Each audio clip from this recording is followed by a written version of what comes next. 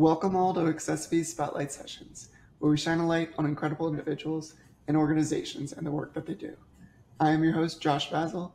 I'm a C4-5 quadriplegic, paralyzed below my shoulders, and a power wheelchair user. I'm the Community Relations Manager here at accessiBe and a passionate disability rights advocate and attorney focused on breaking down barriers to access and inclusion for people with disabilities. Today on accessiBe's Spotlight Sessions, we're joined by Maggie Goldberg, the CEO of the Christopher and Dana Reeve Foundation. Welcome, Maggie. Thanks, Josh. Appreciate you having me on today. So I'm so glad you're here today, and I know the audience can't wait to learn more about yourself. So tell us a little bit more. Well, I am a white middle-aged woman with blonde hair and bluish-gray eyes. I'm wearing a blue shirt, which happens to be, I think, the same exact color as what you're wearing today. And I'm based in Short Hills, New Jersey, where the headquarters of the Christopher and Dana Reeve Foundation are located. I have been in this position for about a year, exactly a year, but I've spent the majority of my career working with the Christopher and Dana Reeve Foundation in various capacities. So within the spinal cord injury world, what kind of introduced you into this area? Tell us a little bit more about your journey. Yes, I will be happy to share about my journey. So right after I turned 16, I was a passenger in a car accident. My friend and I were just going out for ice cream on a summer day, and she made a left-hand turn too soon, and the other car was speeding. And the other car came into my side, and I broke my neck at the C2 level. I was at the time, I broke my neck in two places. My vertebrae, a piece of it was broken off and lodged next to my spinal cord. And, I just turned 16. I was in neck braces, physical therapy. I was hospitalized for 8 days. I did not have neurological damage. I was extremely lucky. But I knew that, because of that injury and the time in my life, my life had changed. And I promised myself that I would try not to take things for granted as much as I had up to that point. I went to the University of Pennsylvania for my undergrad degree and thought I was going to be a lawyer, like you. And when it came time to graduate, I really couldn't answer the question, like, why did I want to be a lawyer? So I knew I wanted to do advocacy, and I moved to Washington, D.C., and I worked on Capitol Hill and found my passion there. And fast forward a couple years, I was lucky enough to be introduced to a very small boutique public relations firm in Washington called WoodWick Combs Communications. And at the time, they had just landed the Christopher Reeve Foundation and also the American Paralysis Association. So I was hired as a consultant for 2 years. I worked very closely with both Christopher and Dana Reeve. I helped to oversee the merger of the two organizations. I traveled all over the country. And then in 2000, the foundation, we were so small at the time, we didn't even have a head of communications. So they offered me the role, and I moved to New Jersey. And so I guess you could say I worked my way up the ranks, as you say, and I oversaw advocacy, branding, marketing, communications, and public relations. That was really my bread and butter until 2013. And then I left and I went to become head of public relations for a major metropolitan hospital here in New Jersey. And then I came back to oversee our National Paralysis Resource Center in very late 2014. In 2019, I became the chief operating officer, and last year I was appointed president and CEO by our board. I love that you became the CEO, because I've known you for so many years, and you've been doing such great work, and you're just a great captain of the ship over at the Reeve Foundation. So tell us more about the work that the Christopher and Dana Reeve Foundation is doing these days. So really, it's, our tagline says it all: today's care, tomorrow's cure. So when it comes to the care side, we oversee the National Paralysis Resource Center in cooperation with a grant from the Administration for Community Living. And this is not just spinal cord injury, but we are here to help people navigate paralysis of any kind, any neurological disease, injury, disorder, diagnosis. It could be, the day it happens, or it could be 20, 30, 40, 50 years later. So we are teamed with information specialists who are here to answer any question. We have peer mentors all over the country that are volunteers. They're trained, they're background checked, they're certified, really to help with the one-on-one. So if you're a caregiver, if you're a spouse, if you're an individual living with paralysis, You might want to just have a question about recurring UTIs. We call those one and done. Or you may want someone, you might be home from the hospital and you're like, I don't even know how to navigate my community. I need someone to physically go out with me and show me, how do I navigate the mall? How do I go to a baseball game? We can help you do that. We also provide quality of life grants to other nonprofits all around the country who are assisting people in the here and now. We have a military and veterans program, and we have a huge education program. So we have webinars and toolkits and brochures and anything you could possibly imagine to help acclimate to paralysis. For the last 4 decades, the Reeve Foundation has helped galvanize the spinal cord injury research field. And now scientists agree that paralysis cures are not just a matter of if, but when. So our research program is focused on collaboration. It's focused on translational, high-profile scientific endeavors with potential to move the needle to market-ready products. So right now, our ultimate goal is commercialized, broadly available treatments. And that's really our goal. We're here to provide cures. When I started with the Reeve Foundation 20 plus years ago, we talked about a cure. It was walking, stepping, standing, and that's still the ultimate goal, right? But all of the incremental improvements along the way are considered cures. So if we can find a cure for bowel, bladder, sexual dysfunction, blood pressure, temperature control, pain, those are all cures. And then we also sorry? Life-changing. Exactly. Like any one of those things is absolutely life-changing. Yeah, absolutely. And really our investment in epidural stimulation is a treatment, because it's not repairing the spinal cord necessarily or restoring function as we think of it, but it's helping, again, like life-changing treatment. So that's another, change in the vernacular since I've been here for 20 years. So it's all really even partial gains can be life-changing. It's incredible thing, like being paralyzed below my shoulders, having just 1 or 2 fingers of functionality. Yes, it's not a whole hand, but it just changes their ability to grasp and handle your everyday life. Mm-hmm. And but there's so many different parts of the body that branch out with your spinal cord, and it's not like a condition or a disease that most people have similar functionalities with. But with the paralysis world, every level is a different world. That's right. No injury is the same, and that's why it's so hard, to cure or to find it. It's every single injury is different. What may work for one person may not work for the other. So that's why it's really important that we continue to raise funds, and we try to fund everything out there, because we want to be able to provide, all the promising treatments to everyone who may need them. I know that was always a dream of Christopher Reeve, to be able to make that happen. And he always said he wished it could happen in his lifetime. But when I was injured August 1st, 2004, and I was still an inpatient when Christopher Reeve passed away in that October. Right. And then I had, which was, the truth is, before my injury, I knew nothing really about disability. I didn't have any kids in my school that had a significant disability, a physical disability. And, but my only kind of touch to the disability world was that Superman became paralyzed. And that was crazy hard when he passed away, when I was still just getting weaned off like a ventilator. And it was really dark days. But then when I returned home, I ended up, like a few months later, got to meet Dana, and she changed my world. Her smile, her ability, her heart. She just was the most warm, welcoming person I could ever imagine. Like, she was a celebrity to me in my eyes. Like, I was just like in awe of her. And I remember I went to go meet her in Brook Ellison at a conference.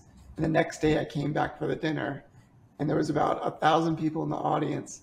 She was giving like a keynote speech. And all of a sudden, about 10 minutes into her speech, she locks eyes with me. She's like, "Josh, I didn't know you were coming." Aww. And like, just literally, like, I was like, did she just do that? She just give me that shout out.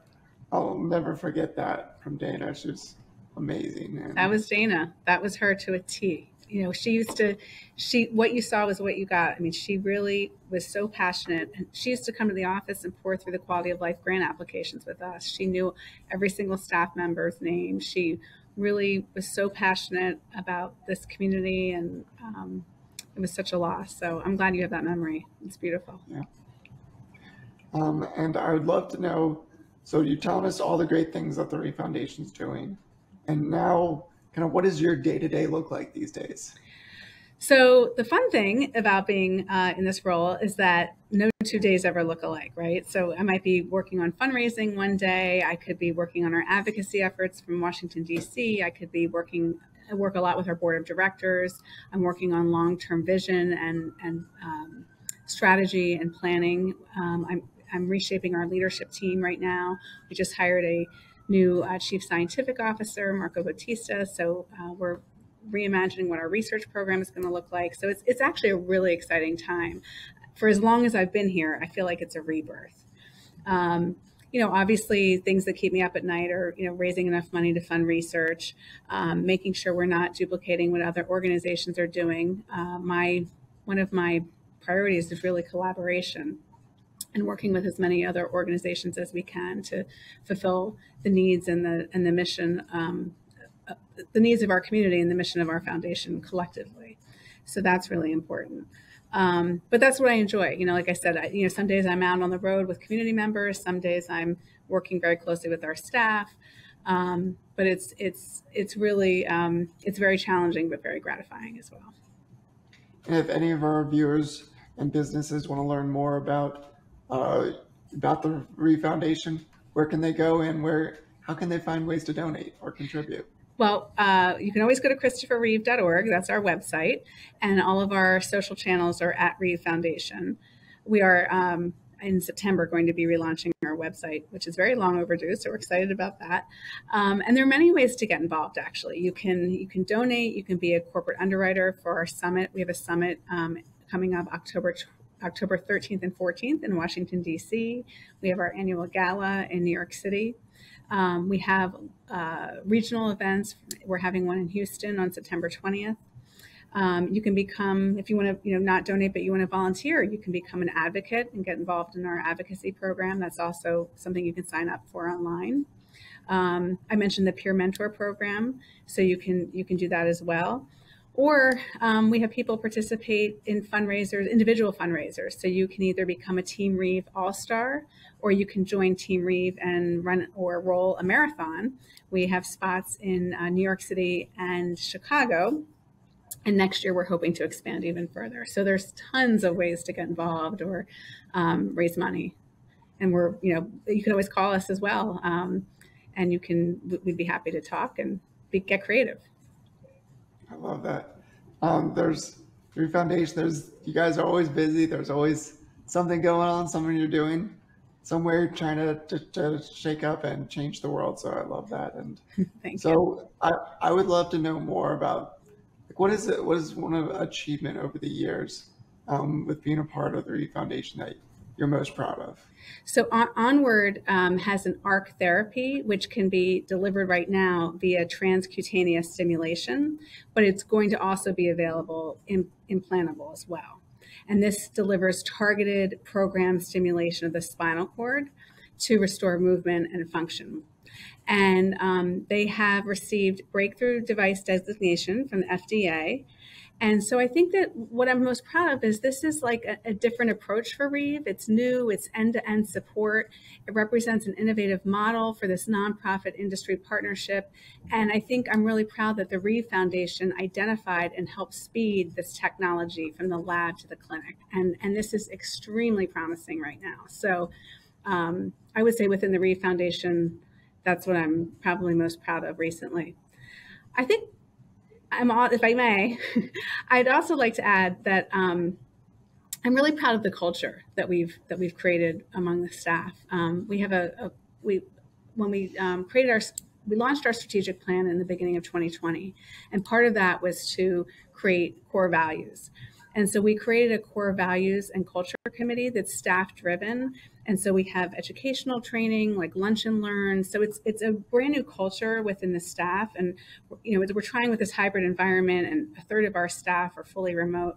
And I'm just really proud of, I think as a leader, I'm most proud of kind of leading authentically. And I'm always say I'm very transparent, and I just have a tendency to say things like they are, and I'm proud that that's continued even in this role today.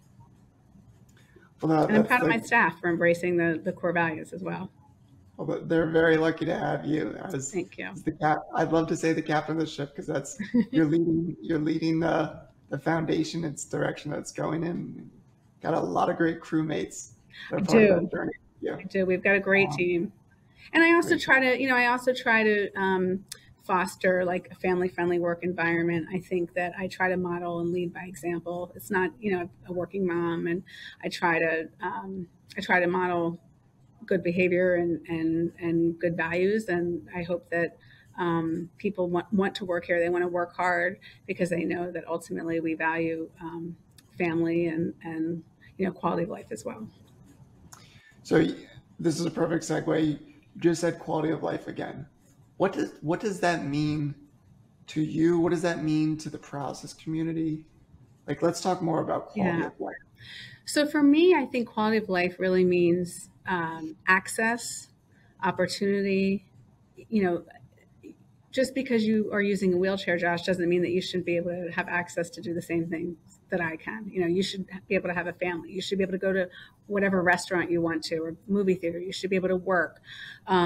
You should be able to take part in extracurricular activities. So for me, it's that access and opportunity.